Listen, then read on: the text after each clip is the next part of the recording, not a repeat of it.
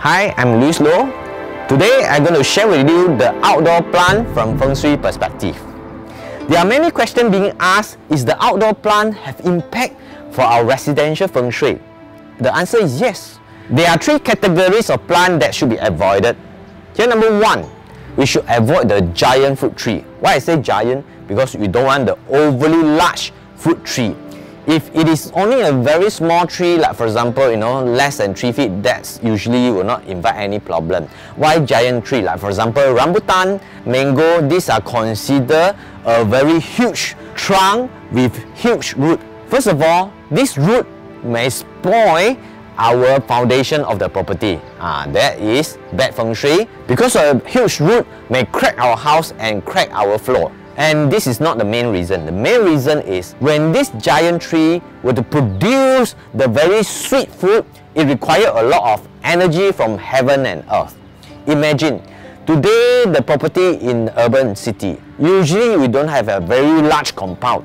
The most is 15,000 square feet or 20,000 square feet. In most of the terrace house, maybe only very small. Imagine, within such a small compound, the tree consumes the energy. This will directly affect the energy of our property. And therefore, we should avoid a giant fruit tree within our property. This is number one. Number two is a creepers, or we call that climbing plant in the property. So this is definitely the no-no from Feng Shui perspective. Why is that so? Imagine the creepers climb around our wall. This invites a lot of humid, because the root itself has a lot of water, or we call it humid. So this humidity will affect the property, or we call it overly yin.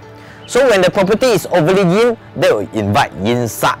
On top of that, this climbing plant also invite a lot of argument to the person who stay in the property. So therefore, the climbing plant or creepers should be avoided.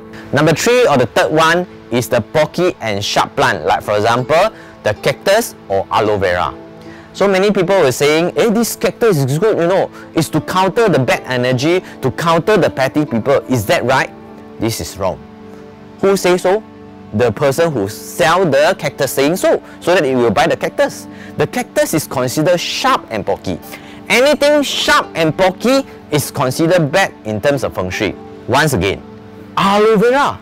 Everybody know aloe vera is so good. Why I say it's bad? Yes, aloe vera may be good as a kind of good drink or whatsoever, have medication purpose. But then it doesn't mean that the aloe vera is good for feng shui. So imagine the aloe vera is hard and pocky. If you put near to your door, what happens if you fall down? Definitely you get hurt. What happens if you fall down with the cactus in front of your property? You get hurt. So therefore, the sharp and pocky plant should be avoided. That is bad in terms of feng shui. But however, if you were to have your cactus far away from your main door, or you have any aloe vera far away from your property, within your property but quite far away, that is acceptable. Therefore, I put them under number three. And here, another question that usually we receive from the customers. Is flower acceptable from Feng Shui perspective? Outdoor flower, will the flower attract the bad peach blossom? This is superstitious. So the flower itself is good. The flower itself consider harmony. If the property is good in energy, only the flower can blossom.